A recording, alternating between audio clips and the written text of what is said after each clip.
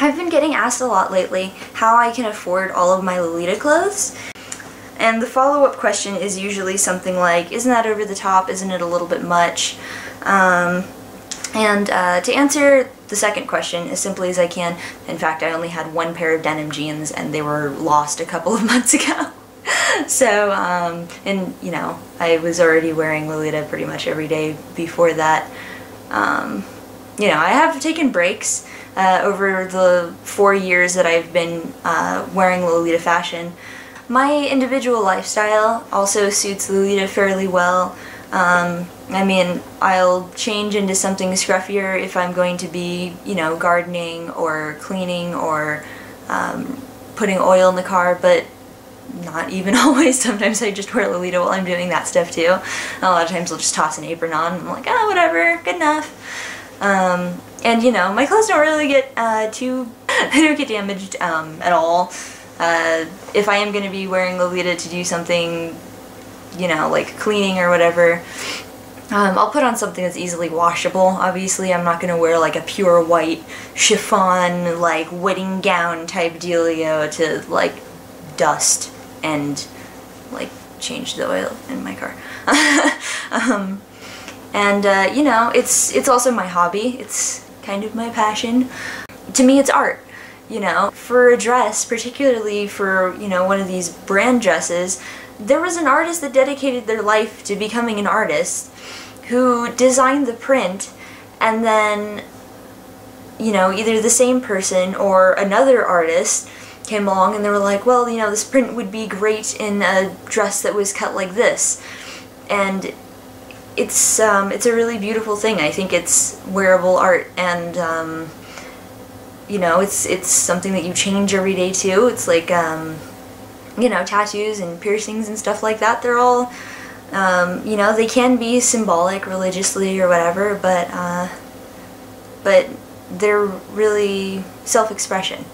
And I think that in our society, we should be at the point where we're okay with being ourselves, you know, to a degree that's practical. I mean, you know, I'm obviously not going to go bow hunting in my Lolita, probably change, you know, or even for target practice, but I mean, you should be able to be yourself, you know, as long as you're not hurting anyone. And okay, so the next question is, how do you afford your Lolita? And for me, I mean, I started being able to afford Lolita because I was working a really good security job, and I was working crazy shifts. I was working like 20 hours of overtime every week, or almost 20 hours. It was like 16 to 18 hours of overtime every week. And I had really cheap rent. Especially for a few months there, I had like the cheapest rent ever. It wasn't free, but it was like super cheap. So I had all of this pocket money suddenly, and I had been wanting to get into the fashion for several years before I actually could even purchase anything. And so to suddenly have the freedom to do that, you know, went a little crazy. But I could afford it. I got everything that I needed to have taken care of, and that was what I chose to do with my extra money, you know. You know, for me, I wanted to have Lolita clothes, and so that's what I did. I was able to make my dreams come true. I wanted Lolita clothes, you know, since I was 15, and then when I was 20, you know, one day I was suddenly able to afford it, and nothing could stop me. I took care of my responsibilities first, and then I got my clothes, you know, as soon as I had everything else taken care of. And it was really important to me to be able to become a part of this fashion that to me is an art. It's not just, you know, clothes. You don't just, you know, kind of toss it on in the morning and then go out your door and not think about it. I mean, to me, I'll spend you know, some time looking at it and putting all the pieces together, and I don't know what else comes close to that. Okay, I bought a lot of my clothes used.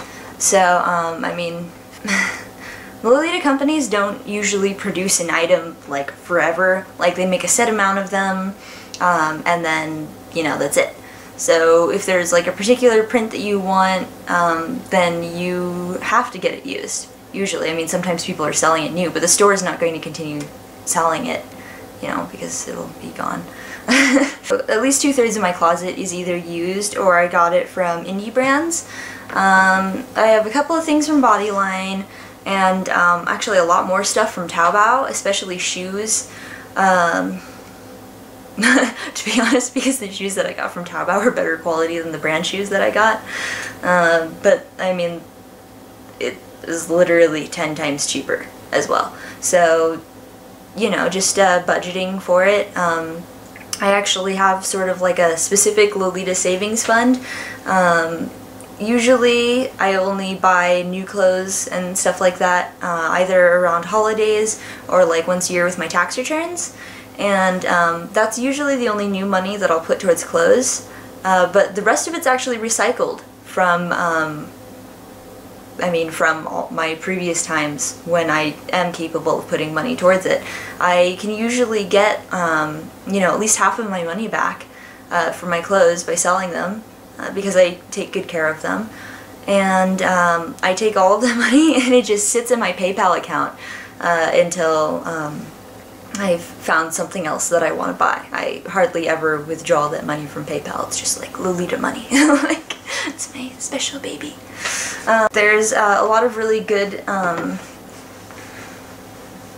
places to get used Lolita clothes now. Lace Market, which has recently become popular, is a huge blessing. I know some Lolitas were not quite profiting, but, you know, making a little tiny bit of turnover from buying and selling Lolita clothes. And with Lace Market out now, that's a lot harder to do, if it's not impossible to do, because it's so much easier to put your clothes up for sale. So it is kind of a buyer's market right now. It's a lot easier to buy used stuff for good prices, and that's good news. Recently I've been asking family members for birthday money so that I can buy Lolita with that, because generally speaking that's kind of all I want to have is just, you know, my clothes. But I think that you guys get the picture. I save my money. I don't really buy anything else besides Lolita, and yeah, when holidays roll around, when I have extra money, it goes right into Lolita. I buy tea as well, loose leaf tea from Harney & Sons. That's about it. It's like, I could live in a square box with just Lolita clothing and tea utensils to get the tea in my body. But yeah, that's it. Awkward videos, awkward. Okay.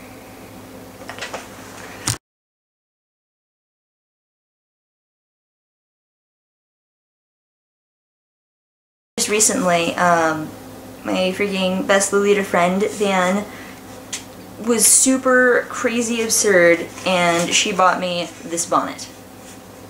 Do you see this thing? Do you see it? Are you looking at that? That is like, that's like the coolest gift I've ever gotten, I think, before. There was one other gift that I got that was like on the, wow.